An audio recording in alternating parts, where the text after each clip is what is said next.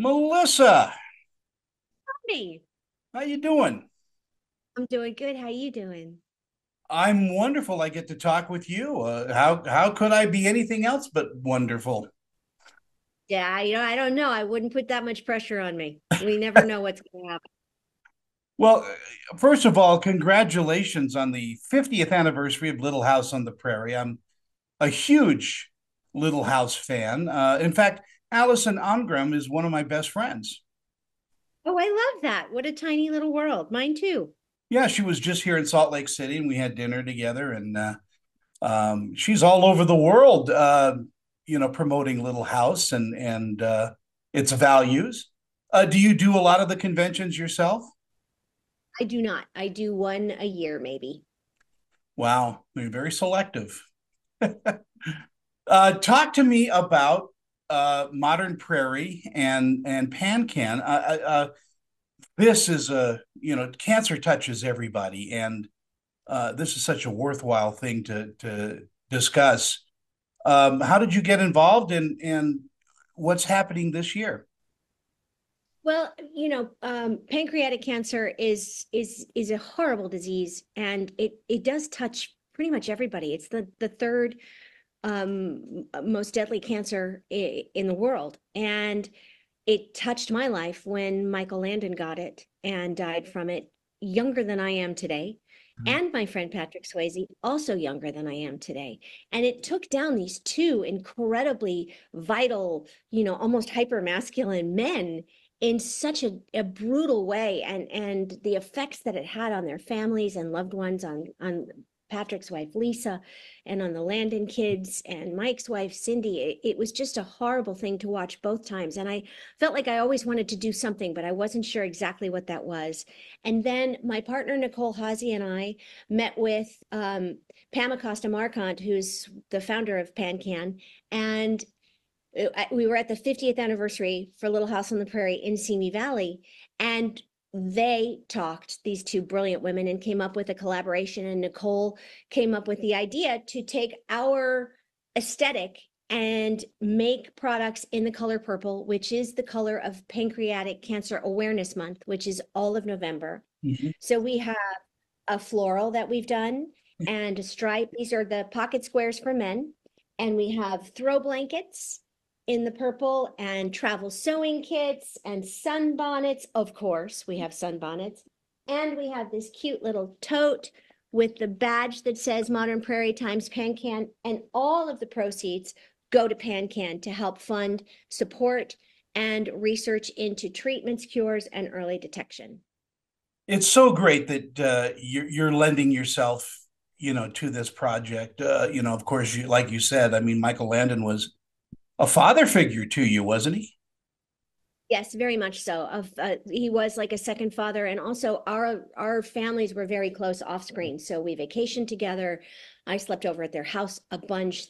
His kids slept over at my house. We went to school together. His son Mike Jr. was my prom date. So we're tired, and now he's my boss. I'm working on his show now. So all interconnected and very important, um, because I saw firsthand what Michael's death because of pancreatic cancer did to his family. And I don't want to see that happen to anybody else if it's at all avoidable. So I'm really happy that we're able to collaborate with PanCan and hopefully make a difference. How do my viewers, my audience, get in touch with the this wonderful charity? You can buy our products at modernprairie.com. You can also find us at pancan.org. There's all the information on PanCan, obviously, is on their website. We have a lot of information on ours. This is a true collaboration. So either way, you'll end up with the products. And, we'd love for you to buy something. These are there to raise money for PanCan. But if you also want to make a contribution or just make a contribution, that works too. It's up to us to do this together as a community, just the way we would if we were living in Walnut Grove, actually. We would pull together to do this. So I'm hoping people will come together and help me in this fight now. What a wonderful community you're creating of support. Um, yeah, pancreatic cancer is a thief and it's a bastard, and honestly think that anything that we can do to help raise awareness during Cancer Month is a good thing because, as you said, and I started this conversation out with, everyone is touched by this disease in some form or another. Yes, absolutely. And here's the thing too, cancers don't exist in a void or in a bubble. When one organization comes up with a treatment or a cure that works for that particular cancer, oftentimes it can be applied to other cancers. So we want to fund as much research as we can across the board so that we can finally, I would love to be able to come on a show like this and talk about something that's not cancer, Yeah. right?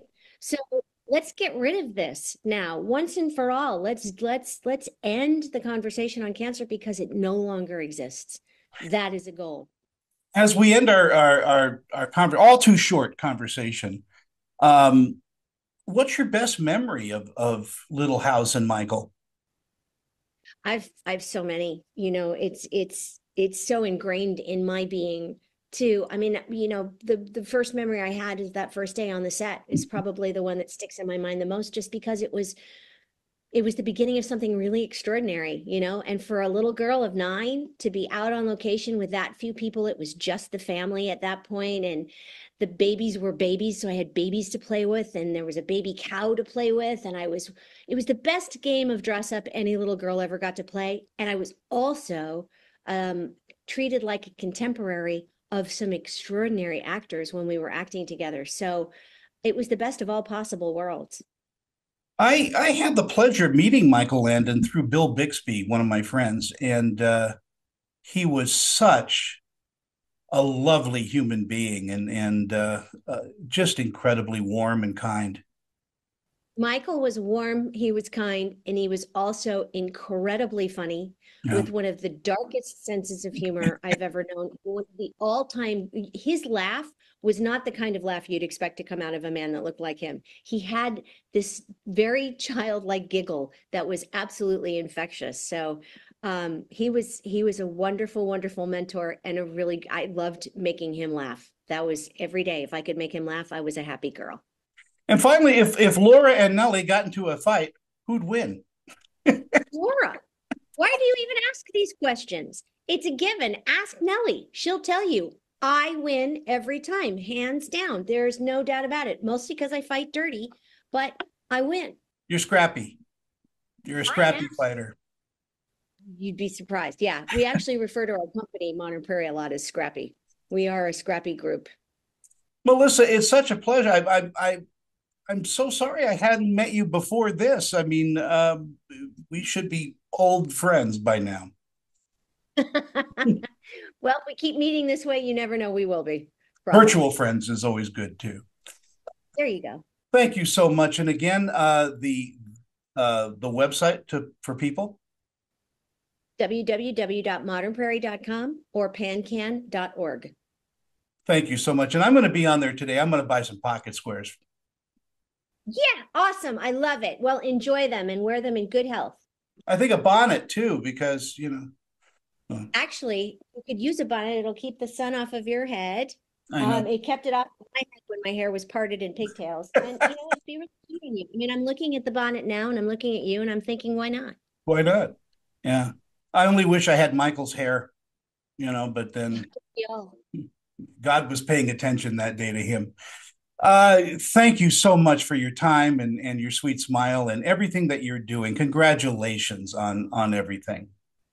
Thank you so much. I appreciate it. You have a wonderful day, and thank you so You much for too. your time.